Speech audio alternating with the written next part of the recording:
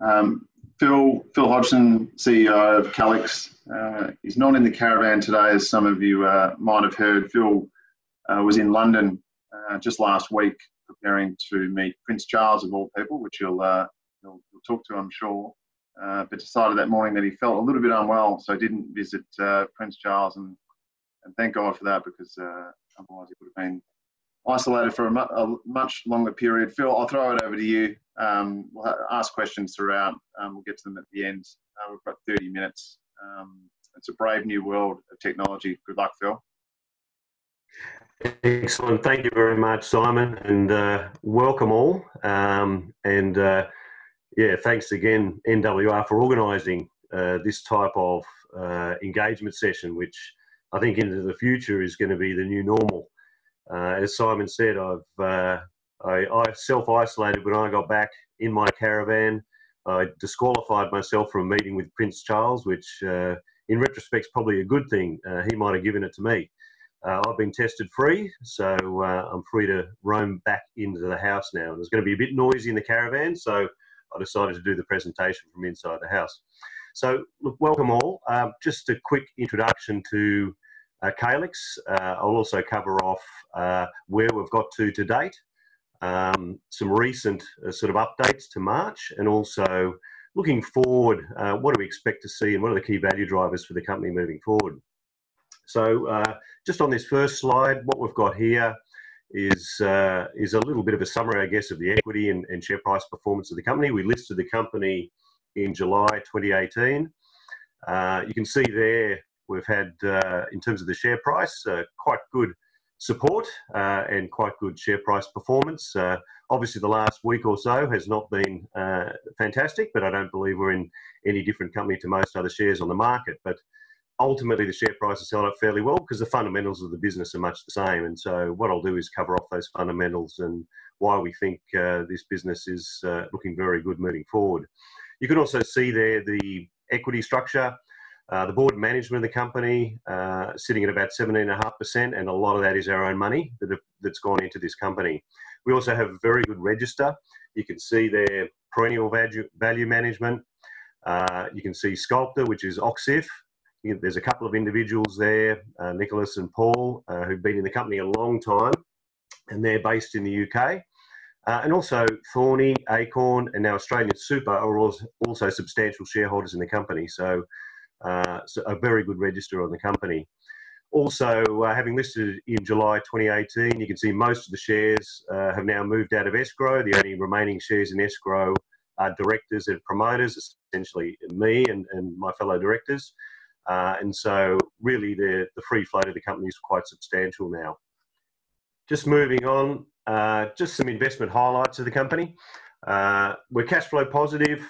We've got some growing revenues. I'll talk about the sales revenues that we're starting to generate, which are quite substantial. We're also exporting to 8 countries, so expanding footprint across Australia, US, Europe and Asia. We've got a good strong balance sheet, 0 debt, and sitting at over 28 million in net assets. The business is highly scalable. And in a recent acquisition, we've just secured a US company aligned with our own, into which we're going to inject our technology. But automatically from December, that's starting to flow through into our revenue performance. And so I'll cover that off as well. In terms of other highlights of the company, the technology that we have has really attracted some great global partners. I've got a snapshot there of a few of them: Solvay, Cemex, Heidelberg Cement, Lust, Engie. And I'll talk about why they're interested in the technology shortly. Obviously, being a technology platform company, we've got that technology protected. We've got multiple patents and patent applications globally. And the other thing that we've been very successful at is funding our development pipeline. So we've raised substantial funds to help develop the technology into different applications. We've got a great team, and as I say, we're personally invested. So a lot of the equity that is owned by management and staff and directors in the company is our own money we put into the company. In terms of the verticals that the company can address, the applications, there's some in market, so water and wastewater, aquaculture and freshwater lake remediations emerging. We also have some products starting to move in through the pre-commercial phase in agricultural crop protection. And we've got some good funded R&D in CO2 mitigation for the lime and cement industries, and also advanced batteries. And you might be wondering why a technology company could be sort of targeting so many different verticals. And when I talk about the technology and its application, that hopefully they'll give you a sense of why these verticals are of interest to us. And of course, they're huge verticals. Each one of them are multi-billion-dollar global opportunities for the company. Just to give you an idea of the footprint, if you like, of the company, the business overview, we've got operating sites all around the world, distributors all around the world, and we've got a head office in Australia as well as Europe and now the United States as well. And so the sales revenues that we're starting to generate are really coming from our water treatment products, with growing exports into Southeast Asia, mainly for aquaculture, but also this recent US acquisition that I'll talk more fully about is also very exciting with respect to growing our revenues. We have good control of our supply chain. So we have our own mine here in Australia, our own manufacturing facility, and we're moving all the way through distributors to end customers. Now, our end customers are in the water treatment space, utilities and food companies. And so in this sort of uncertain world of coronavirus, those are really essential services. And so we don't really see a threat to our business, given our supply chain robustness and the type of customers we have. The other thing that we have is a fairly quickly scalable business. All of the capital required, the major capital required, has already been spent. And so really the organic scale of our business can be quick.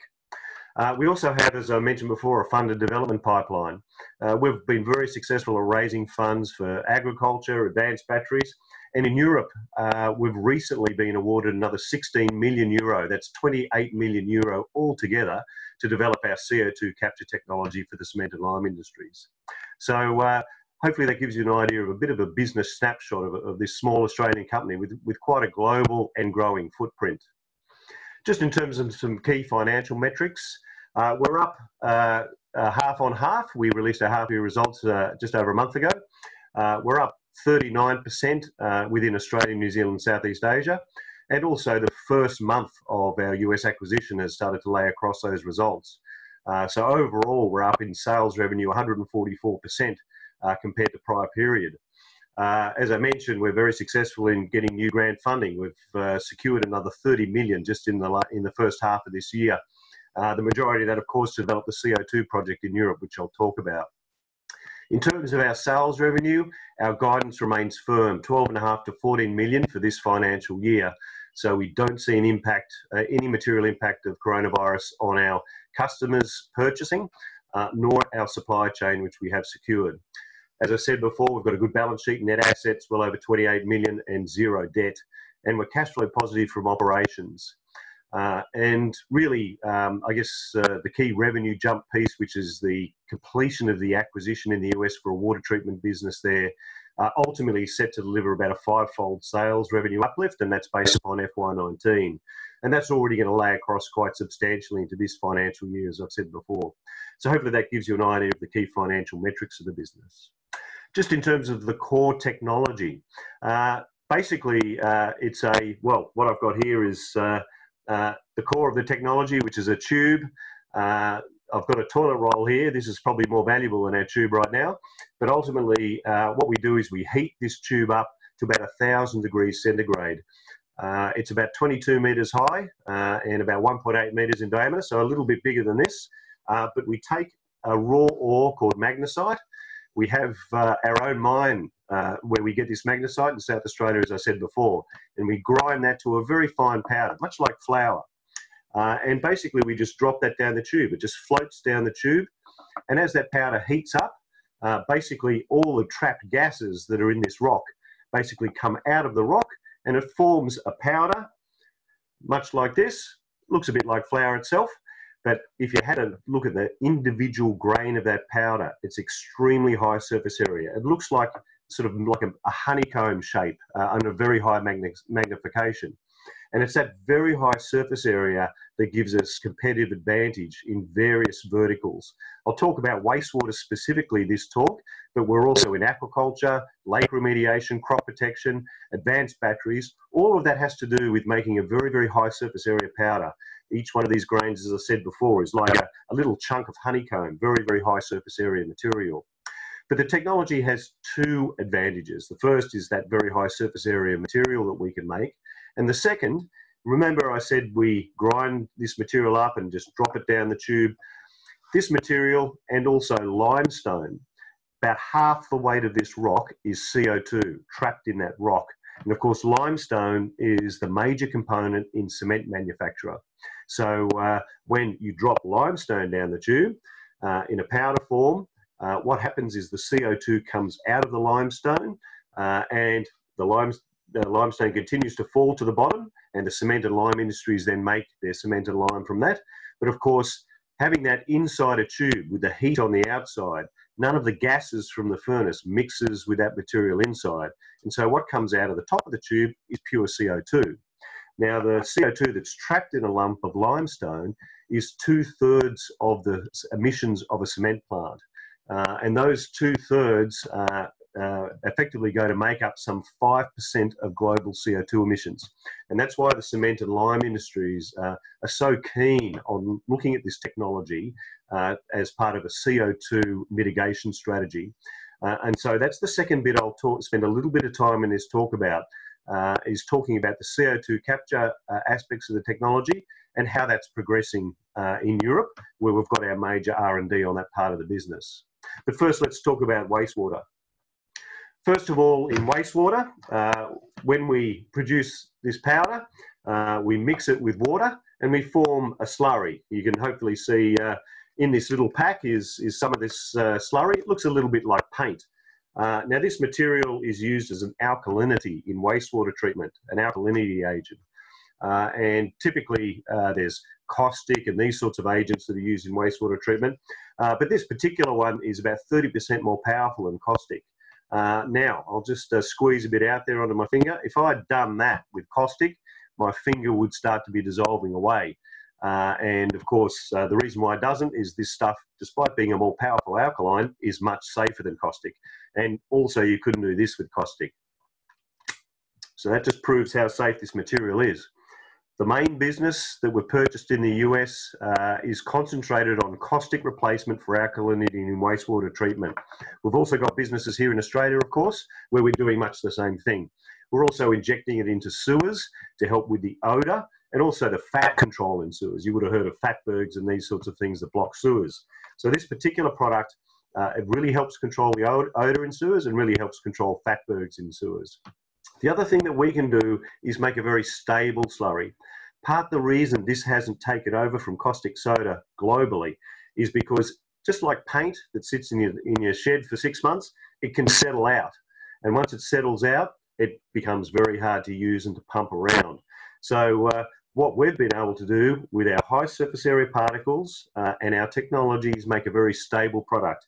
We're currently exporting that product in this form to Southeast Asia. And in fact, in our market entry into the US, we were exporting the product again from Australia into the US. And so this particular product we can make in a very stable form.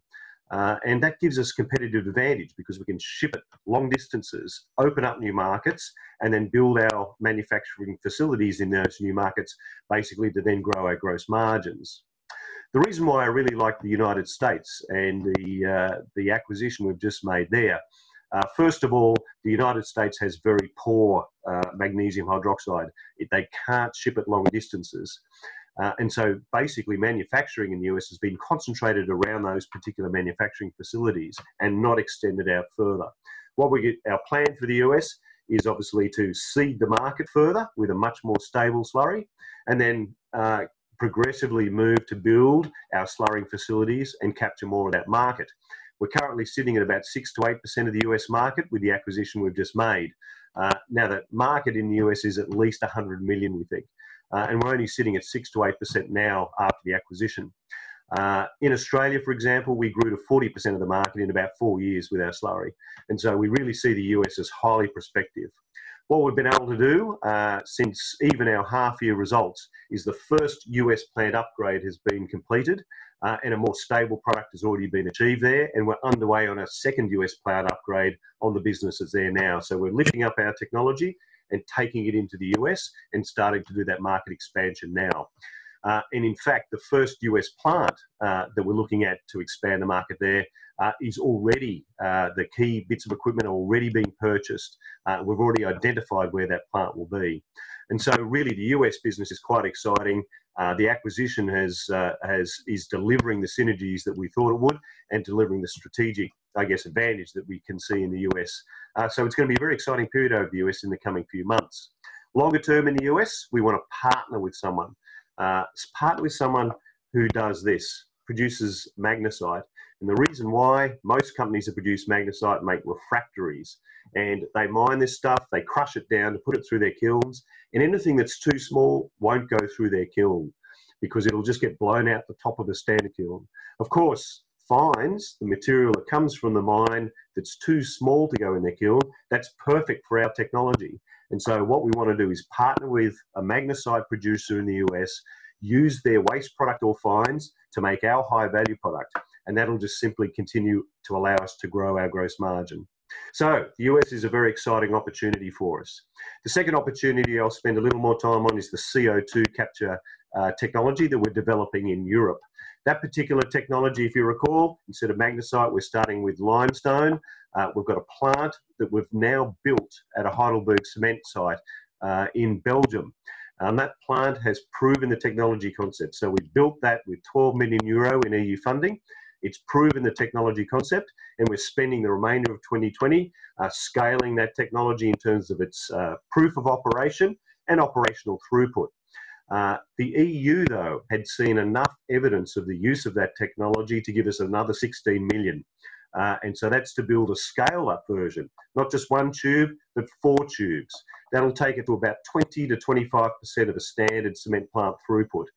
And so at that point, if we complete that project by about 2025, we'll have technology proven at scale. Even though it's only 20 to 25% of a cement plant, that is sufficient for that cement plant to start mitigating its CO2 emissions. And that's why we've got some very interested parties in the technology like Heidelberg Cement, Cemex, Lawast, some very major companies who are part of that consortium.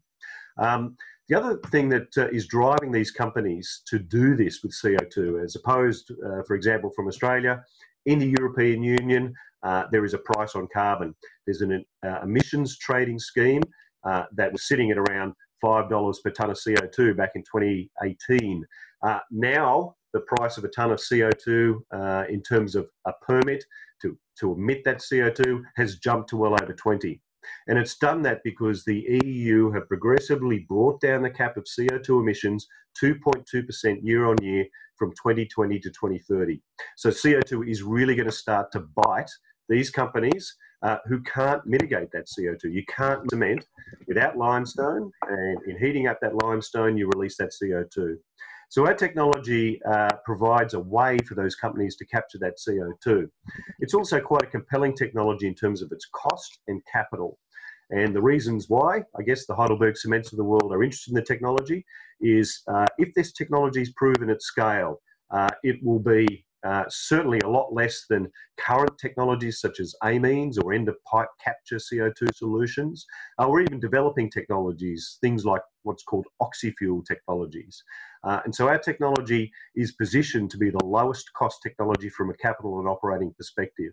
So with this particular project, the key next steps are to get the project agreement signed on the 4-tube module, the scaled-up module, and to get that project underway. And that's happening fairly imminently in the next few weeks. So if I have a look ahead at what are the key drivers, I guess, of value for this business, certainly the US expansion is important. In the wastewater business, as I said before, we're looking at moving and our guidance remains at 12.5 to 14 million Aussie for this financial year, and then a 5-fold uplift to well around 18 million Aussie on an annualised basis moving forward. But given the market opportunity there, of course, our aim is to continue a rapid growth in the US as quickly as we can. In terms of things like aquaculture and freshwater lake remediation, I didn't cover those off in detail here, but it's a similar sort of process. You're adding alkalinity to water to help condition it. And in prawn farms in China, for example, we're starting to get some good sales there early, but good. Interrupted a little bit by coronavirus, but we've now had our first orders from China post-coronavirus. So we're hoping those Chinese sales start to pick up for our water business in Southeast Asia. In terms of agriculture, and again, I didn't cover in too much detail this talk, but agriculture, we've signed an agreement to do much the same product, same sort of product, just sprayed on a plant. It helps protect the plant against insects, pests. And when I talk about insects, they're very tiny insects like aphids and borers. It doesn't affect bees or ants, but it helps protect the plant against those types of pests and diseases. We've signed an agreement, our first license agreement for that product, and we're looking to see our first sales from the EU. Again, small, and in terms of the impact of coronavirus, we're unsure how that's going to affect it, but it's a first start and a first sale into the market for that particular product. Again, looking ahead on LEILAC, getting these project agreements executed and getting LEILAC 2, the 4-tube module, underway is something we want to achieve in the next few weeks. And then the batteries part of the business, again, which I haven't covered in detail here, but again, it's about those very, very high porous tiny particles. We've been given altogether around 5 million Australian dollars from the Australian government through various schemes to start to build our advanced battery technology. And it's for using these particles in a cathode of a battery. And so the high porosity helps the lithium ions get in and out of the battery more easily. That's basically what we're trying to achieve with that application of the technology. So overall, the fundamentals of Calix have not changed.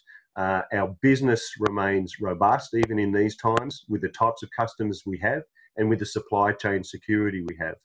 And our advances in terms of the research and development to continue to develop these other really interesting applications of the technology are funded from government and continue to be funded from government and are progressing as well.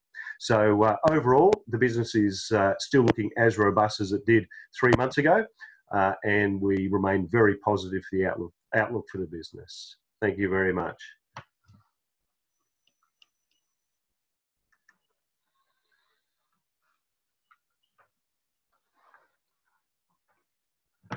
So Simon, I can't see the screen. Have we got any questions? No questions submitted. You've been too comprehensive, Phil.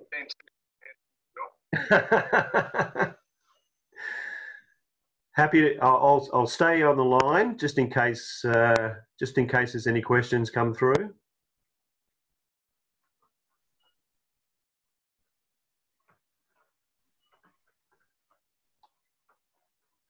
Just compliments. That's all, Phil. Just compliments. That's all, Phil. No worries. Well, I'll leave you. There you go. Have you got Michael's just come through. The quitters. Oh, sorry. Yep. Just wondering what is going on to be, what's going to be the main area of focus for this financial year and next. Okay, main areas of focus, definitely the US growth is growing that top line sales revenue, taking advantage of our technology put into that business in the US to really try and grow that as quick as possible. There's a lot of headroom for that business to grow in the US. So that's the main focus, along of course with LEILAC, which is the CO2 capture in Europe. That's moving ahead very quickly. And so getting that project up and running, completing the current LEILAC 1 project to its full testing is a big focus for us. So those two things I think will be the main drivers of value, I guess, for the company over the next sort of 6 to 12 months. And just the last question there from Reese. Phil, how's the tech position against competitive carbon reduction technologies?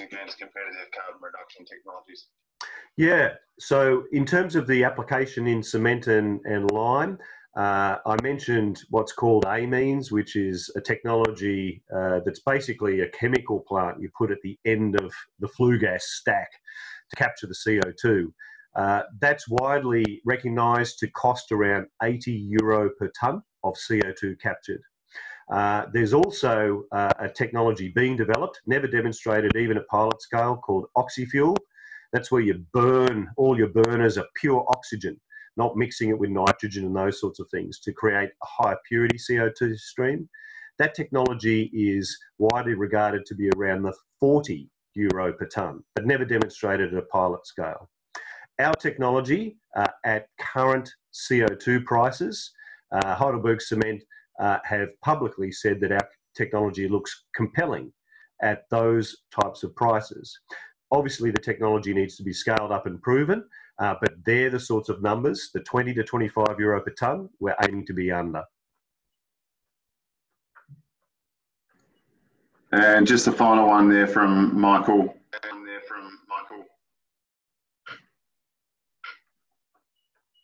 Okay, oh, sorry, I can just see the questions coming in now. Sorry, Phil Carey, what's the bear's name? I don't know, I'd have to ask my wife, Phil. I'll get back to you on that one. Next one, Michael, sorry, second question. When do you expect to see revenue from CO2 project? Actually, they're already earning revenues now. So the grant that we have in the EU is paying Calix plus a little bit of margin. So those grants are very good for our business right now. Of course, once the technology is proven, the business model is more around a licensing or royalty type revenue stream. So really that's from 2025 onwards that we'd be looking to have those types of commercial revenues coming in. Of course, the technology could be monetized or given value before then. As it de-risks, there could be equity interest in the technology from big players, and maybe not cement and lime companies who are really technology buyers, but companies that are in the engineering technology space who currently put technology into the cement and lime companies. Companies such as IKN, who we're working with on LEILAC 2 in Europe, and who have a commercial tie-up with a company called Sonoma, which is one of the largest Chinese engineering technology companies. So there'll be, I guess, a few value points that could take place even before the technology is fully commercialised.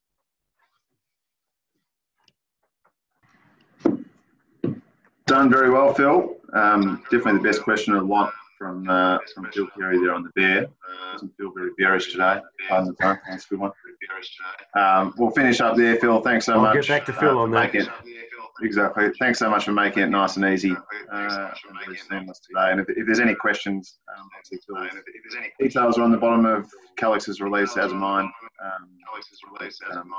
Let you go in peace. Thanks so much, Phil. No problem. Thank you very much.